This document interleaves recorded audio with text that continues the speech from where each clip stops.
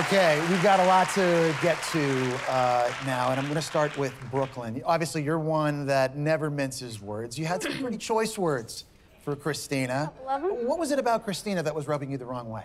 You know, it came across with some of the comments that were made. Her words and actions were kind of calculated, manipulative, and like she was trying to intimidate us. And then seeing, after we had a discussion about, hey, like, this is kind of how we feel, she kind of takes the moment from Charity by saying, I'm just confused. You know, like you said, I don't hold back, and it just kind of set me off. I have a hot take on Christina.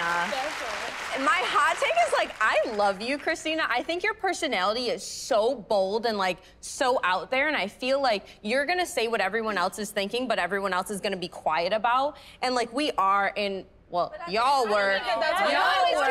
Obviously, everyone sitting there wants the rose. I'm speaking. You're speaking, but everyone were you there wants the rose. You like went home night one. So like, Olivia, I did. Absolutely, Catherine. I did go home night one. And Zach got to learn your personality and then sent you home. So what does that say about you? I just feel like Christina has a bold personality, and the fact that like Christina can have a bold personality, that's fine, but that bold personality does not have to directly attack somebody else. Right. Charity deserved that rose that was given to her.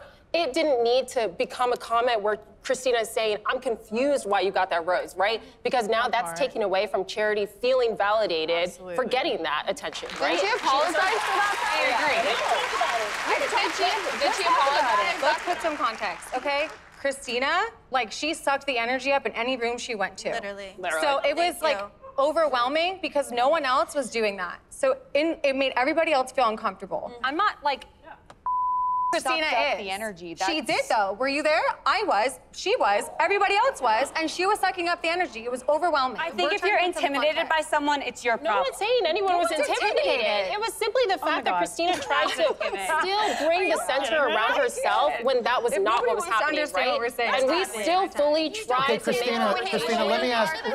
Christina, let me ask you for a second. The concept of sucking up the energy in the room. Christina, how surprised were you with the reaction you got from the other women? Being told that you're making people feel uncomfortable when that's just something I've never been told before. What that does to my mind is I'm trying to then, I probably could have shut the up a little bit more, but what my mind wanted to do was do more, make sure people understand my intentions and that I am being nice, but I didn't know what to do, and it felt like everything I did was just the wrong thing, and it was hard.